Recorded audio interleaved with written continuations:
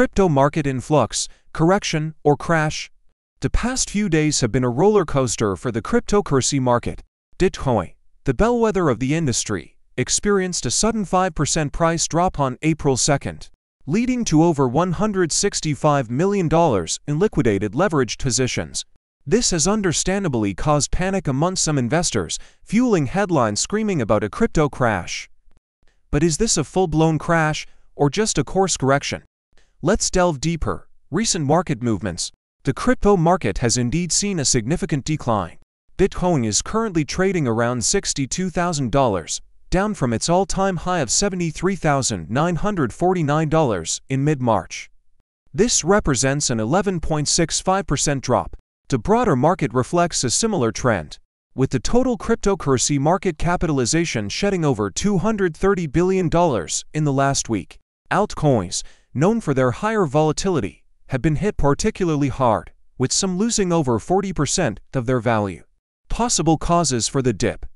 Several factors might be contributing to the current market correction. One explanation is profit-taking by investors who bought in at lower prices.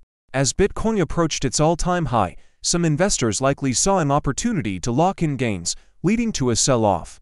Another factor could be the recent uncertainty surrounding the regulation of cryptocurrencies. Regulatory scrutiny from governments around the world has been a recurring theme, and any new developments can cause jitters in the market. The instability of Tether, a major stablecoin pegged to the US dollar, also played a role. Tether briefly dipped below its $1 peg on April 2nd, raising concerns about its stability, and potentially leading to a flight from riskier assets like Bitcoin. Is it a crash? While the recent price drops are undoubtedly concerning, it's important to maintain perspective.